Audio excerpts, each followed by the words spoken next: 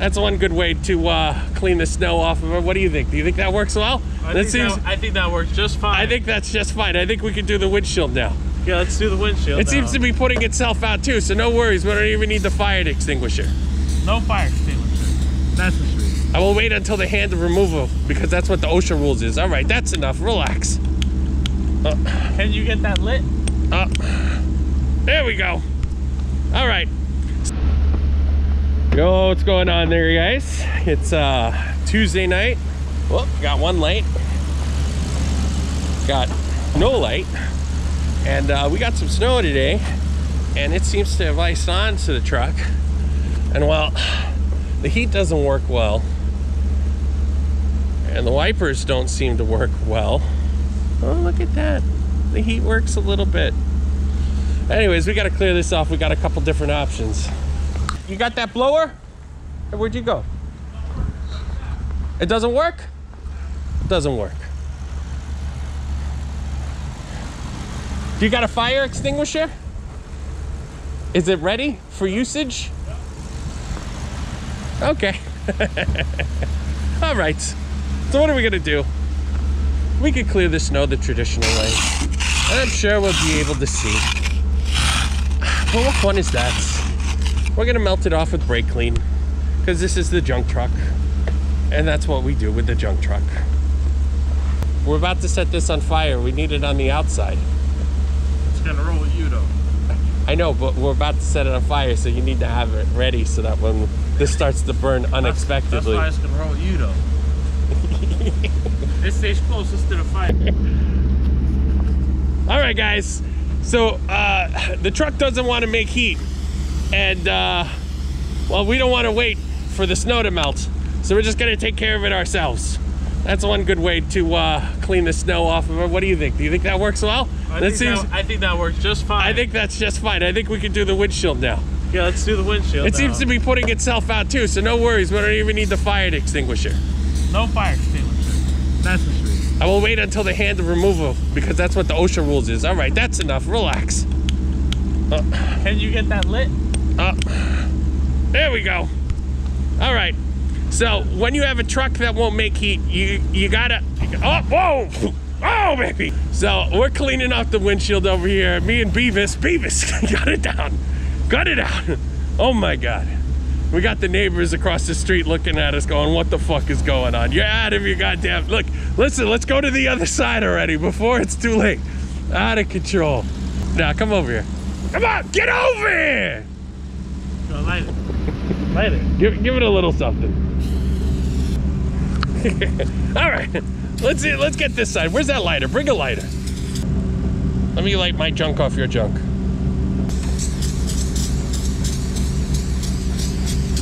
All right, there we go, folks. Shout out to Neutral Drop. I've been watching them a lot lately. Keep on spraying. All right, just spraying, just cleaning off the dash, cleaning off the windshield of the vehicle, the burnout truck. We're gonna go blow this up now. We're gonna go blow this. That's it. The can's empty. All right, we're gonna go blow this thing up now, or at least see if it survives. I'm gonna keep it. If it doesn't, then we're just gonna junk it. But that's how you clean your windshield off if a vehicle doesn't want to produce heat. Is you just use a $5 can of gum out. No faces were filmed in the making of this video, and we got a plan. You know what? I'm not even gonna tell you what it's gonna include. We're out here next to the Connecticut East River. It's like the New York East River, but in Connecticut.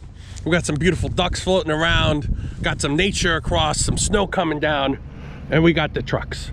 We got the truck. So I just bought this truck a couple of months ago, a couple of days ago. What am I saying? It feels like months. I bought it last week for $600. I didn't even check the dipstick, and I bought this thing. And it seems to run pretty good, but it needs some durability testing.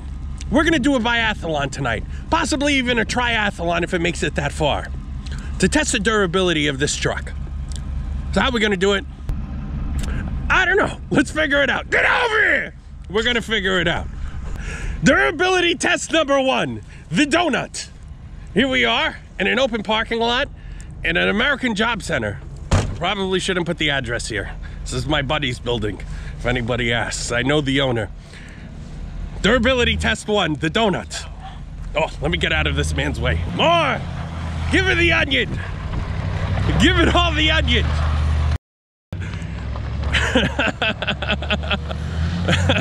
Yes, and we'll go, ooh, a little driftage, a little fishtails. Ooh, tremendous. Up, up. What a vehicle. I've already not regretted my $600 purchase. So we have the posi rear end doing donuts on ice. Ooh, she's throwing the tail like a proper burnout truck. Out of control. Out of control. Oh, don't get too close to the tiger. It'll bite you. Durability test number 1, the donut. Oh, it's doing one-leggers. It's doing two-leggers. Let that posi hit it. It's the smell, the fresh smell of donuts in the air. Oh my God, this is too good. What do you think? How long should we do donuts for before we say it passed the test? I think it passes. Get over here! Get over here! No faces. No faces. It made it. That was too much fun. Dude, that was tremendous. That was absolutely tremendous. I don't have a New York accent, but when I have that much fun, it just comes out. Durability test number 1, the donut. I believe we passed with flying colors. On to durability test number 2. Got a new light. Oh, it's off. The engine oil temp light came on. It went back off, so I'm assuming we're good. I like these. This is a 94, the pre-OBD2 standard. The check engine light just turns on and off when it needs to. It doesn't stay on like a bitch. Careful. Careful. There's a nice vehicle there. We must be careful of the nice vehicle. Oh, whose vehicle is that? Oh, that's your vehicle, bud. Oh, just the pole right there. You're just gonna smash some stuff. No big deal. Oh, you're gonna. Oh, you risk taker. Oh, man. Okay. Stop the vehicle. Durability test number 2. Complete. Hasn't even started yet. Uh-oh. We're about to start durability test number 2. And there seems to be an issue. Oil pressure seems to be an issue. It goes away when you rev it, so I think that's what we're gonna have to do. We're gonna have to rev this thing until the oil pressure comes back. All right, here's the plan. We have a fire extinguisher. We have a truck. Do you know why we have a fire extinguisher? We have a fire extinguisher due to durability issues. No, because safety is our #1 concern around here. We are only concerned about our safety and the safety of all the people around us. We found these. We're not concerned about the safety of the people around us, but we are concerned about our safety in general. That is right. We want to be safe at all times, ladies and gentlemen. Keep your hands inside their pockets and away from your dick. Ladies, gentlemen, and concubines, that's why we have this fire extinguisher. It's a 10-pound fire extinguisher. Person at the shop told me this is strong enough to take on the whole entire fire car, and I said, that's right, what I want. A translation would be, he went to the counter and he said, I need a good fire extinguisher. And the guy told him, he said, hey, this one would put out a car fire. He's like, tremendous, let me get 2 of them. Durability test number 2. Get in the truck. No faces. Oh, no faces. Check the verses, no curses. Durability test number 2. Check the verses, no curses. Get over here. Check the verses, no curses. Faces. We will start from the back.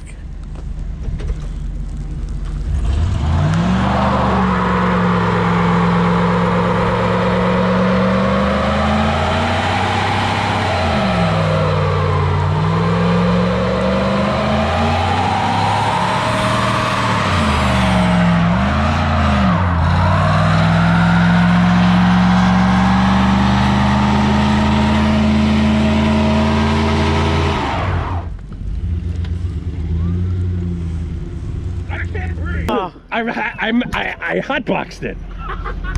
I hotboxed the truck, ladies and gentlemen. I couldn't breathe. I can't breathe. Wow, that's what 55 miles an hour looks like. Oh, just a couple of cords. Just a couple of cords showing, no big deal. Durability test number 2. Complete. I believe this passes.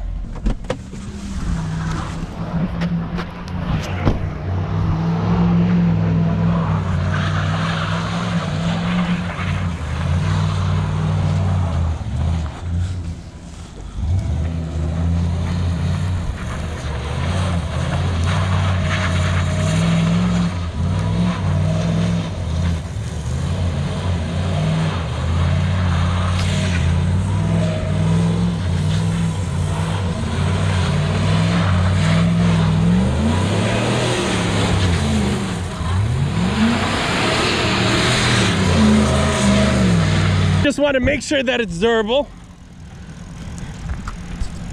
It's got all kinds of lights on, but it's got oil pressure at speed, so that's all we need. There we go. And with one headlight and posi traction, it's all you need. $600. This is a new shop truck. I did not steer it once that whole time. All by itself. No paces! All by itself. I think that was durability test number 3. We have no oil pressure at idle. Durability testing once more. Ooh, it starts. Ooh, and it has oil pressure at idle. Ah, these Dodges cry wolf.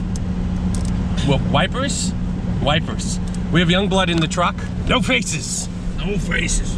We have drive. Oh, loyal. All right.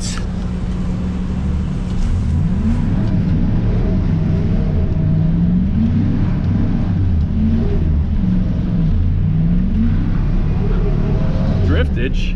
Oh yeah. Don't hit the yellow poles. Do not hit the yellow poles. Move away from the yellow poles.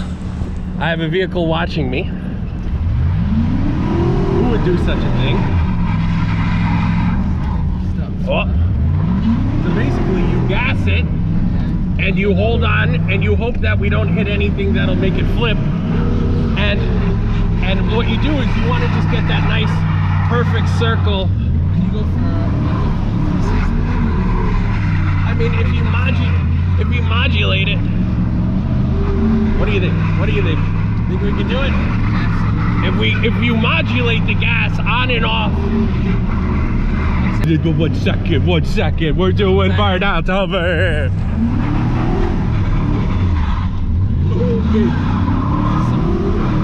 I think we get one test before you make a video. Go backwards again. Let's give him one test before we make a video. Okay, so Just do it. Just go for it. Don't hit us.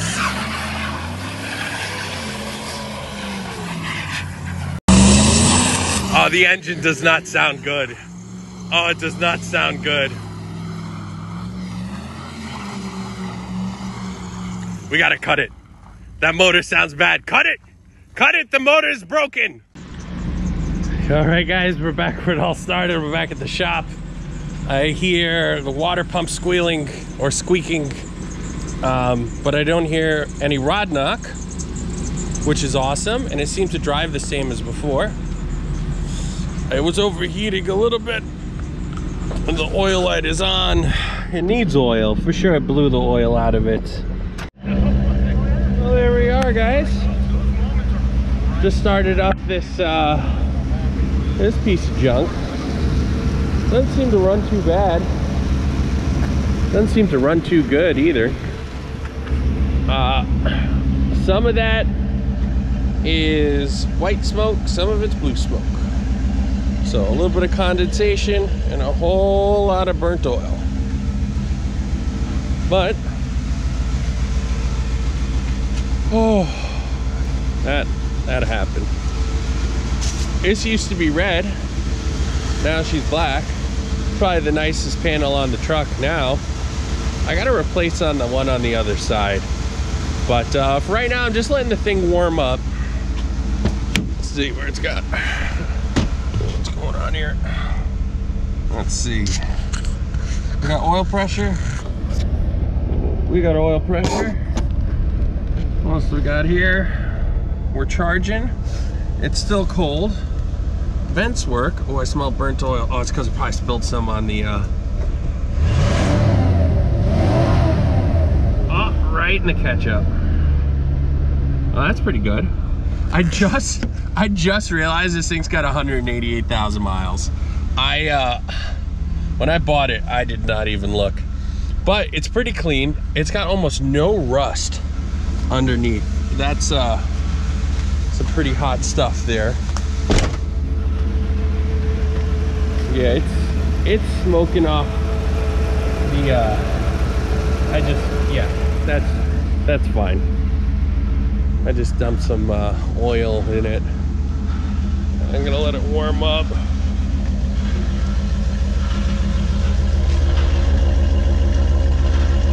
Doesn't sound too bad. Let it get to temp. Here's that bad fender here. So The other fender was this color, but not crushed. This is just crushed, and there's no bumper there. So I gotta find one of those in a junkyard. And then I think it's kind of minty. Let's see. Is it leaking anything from underneath? Oh yeah, just a smidge. Nothing too bad. Leaks oil, leaks transmission fluid, but it starts and runs. I'm gonna let it warm up while I get some other stuff. You can see just a little bit of rubber. It's got that posi rear end. I had to double check on that right away. So I got Big Red here today.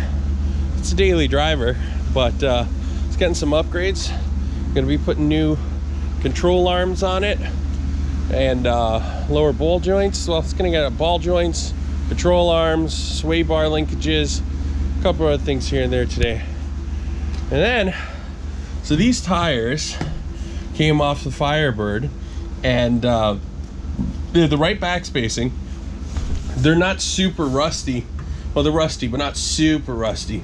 So I'm gonna clean on them at some point in the next week and paint them up and then get new tires put on it. And over here, I kept going back and finding more and more of these poverty caps. Just minty old poverty caps. Chevy, Buick, Oldsmobile, whatever that is. So, all right, I'm gonna get the garage open, get this inside, and I'll show you the parts I got for it. Well, I did some stuff. Don't mind the mess of tools everywhere, but yeah, show you where I got up to so far. Oh, I'm just fat, don't mind me. Nope, not a party. There we go. So I got the spindle off. That's down there. Caliper sitting over to the left. Tie rod just dangling here. CV axle propped up by the sway bar. And now I got to replace on this lower ball joint and this upper control arm. And yeah, it only took me about 2 hours to get here. So hopefully this is going to be a smooth process. I'm lying. This is going to be terrible. Honestly, it's my first time doing ball joints.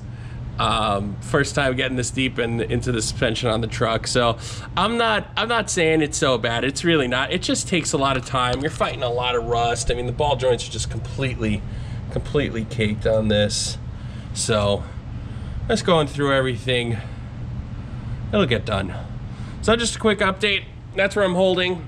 I'm gonna get back to work. I'm gonna push this ball joint out, push a new one in, change this control arm out with a new one, and hopefully buttoning this thing up will take a lot faster than taking it apart did.